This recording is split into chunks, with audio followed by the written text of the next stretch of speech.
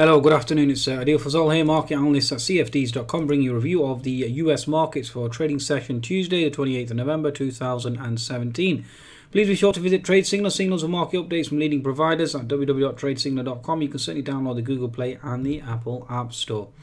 Okay, now let's look at US markets, whether or not they'll sustain this rally. We have broken out to all-time highs, but it looks very suspicious given the obviously Thanksgiving low volume type weekend. Okay, now first of all, from my perspective, it certainly is all surrounding tax reform. Okay, and you can see from yesterday, US equities failed to continue in the actual rally itself. Now again, Trump itself is a liability. Just him alone.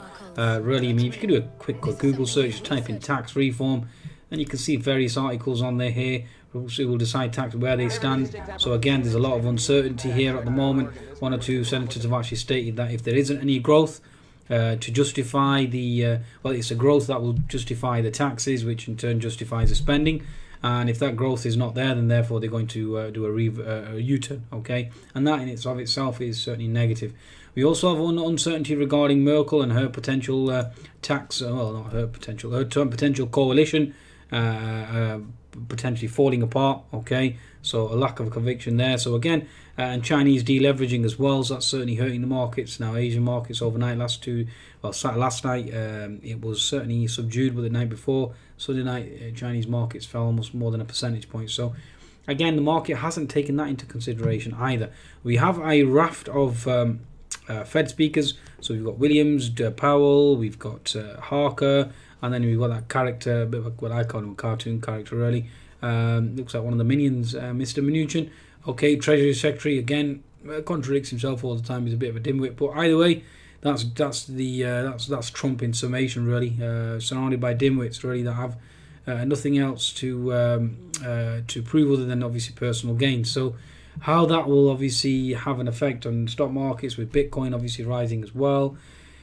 Interesting times, unprecedented times. So anyway, less of my waffle. Let's go into the technicals now, given the fact that we've covered the fundamentals. Let's look exactly where this market is going and is currently headed. So it would help if I had the correct charts open. So bear with me 1 second. Let's bring up US indices.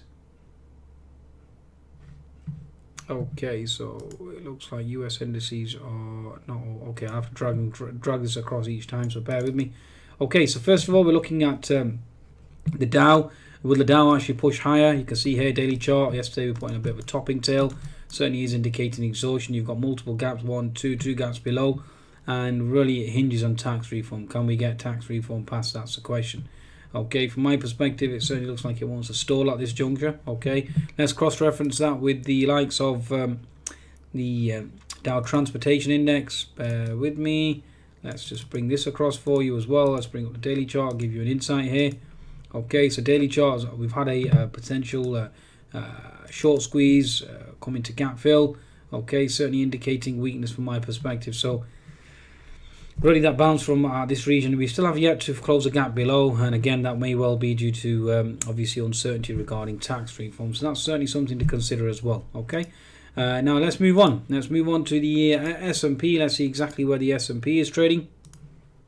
Let's just bring this across. Now I'll just declare that I have actually got a short position on the S&P because I'm targeting the unfilled gap below at 25.97, then support at 25.95, and then the ultimate gap fill at 25.82.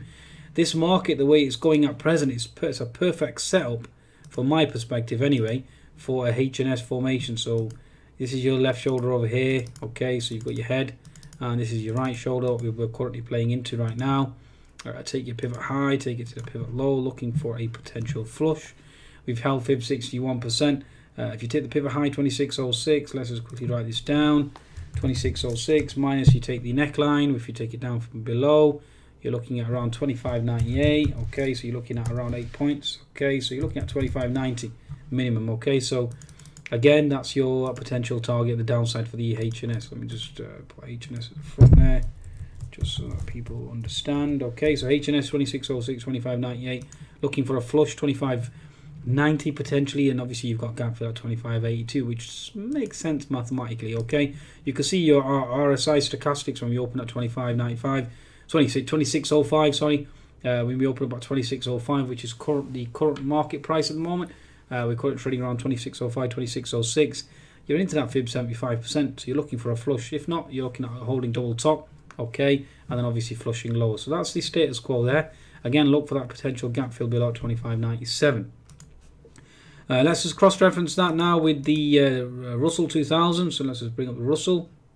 Where art thou, Russell? Okay, here we are, Mr. Russell. Okay, so Russell at the moment, you can certainly see it's weaker from my perspective. It has broken out, but there's been no conviction. That's my issue anyway. And obviously you've got that on-fill gap below as well. So we've had a breakout with no conviction, as you can see here. We've traded right back below yesterday, and from my perspective, it looks like it wants to close the gap below. Okay, so you've got that gap there.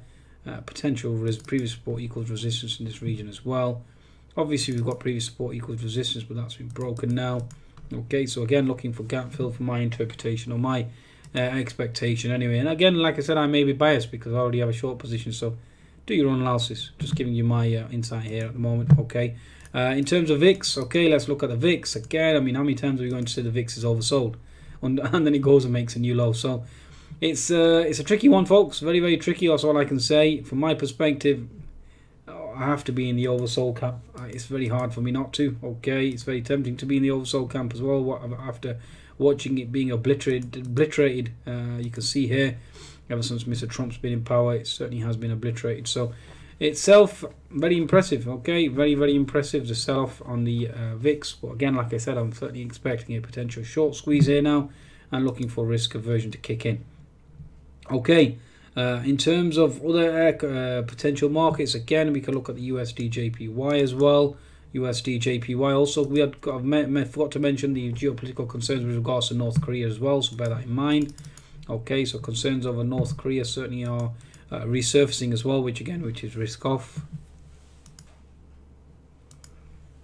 And as you can see, the USD JPY and the S&P generally tend to be, and the Dow generally tend to be very positive correlated ever since the USD JPY has been selling off. We can start from the 3rd of November, start of November, the S&P has failed to move down with it. So again, there's some sort of divergence there, whether or not individuals are obviously holding on for this potential tax cut, expecting markets to be higher. That's another question altogether. Okay, let's move on to the Nasdaq now. Let's see exactly where this is going, given the Black Friday euphoria is more or less over and breaked into the market now. Daily chart, you had doji yesterday, so again, early signal, potential reversal. 60-minute chart, you had a bearish engulfing candle, you have a bear flag scenario down below, down to gap fill, which is at 6,310.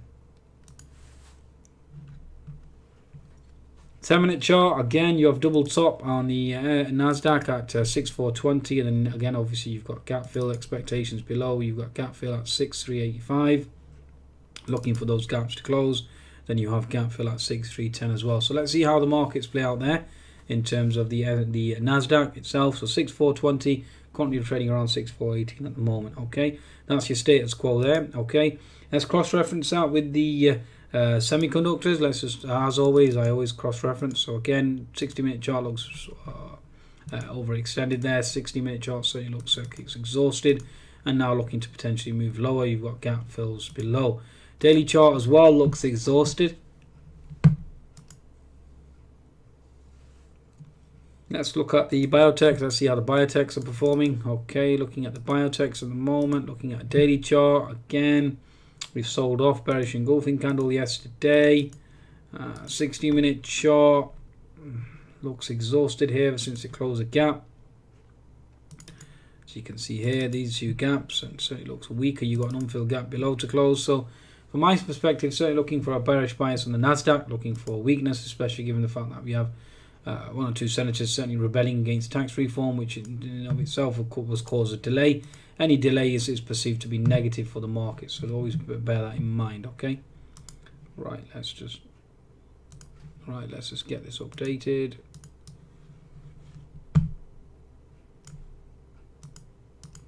Okay, so that's basically where we stand. Fed speakers on today. Economic data is due out soon as well. Economic data. We have Redbook. We have S&P Schiller. Goods trade balance as well has come out, coming on the negative side. So much for Mr.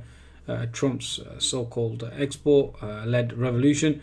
Either way, he's a dimwit and he's not going to succeed. Even though the stock market certainly are believing it, it certainly will come to reality. Just like Bitcoin really at the moment.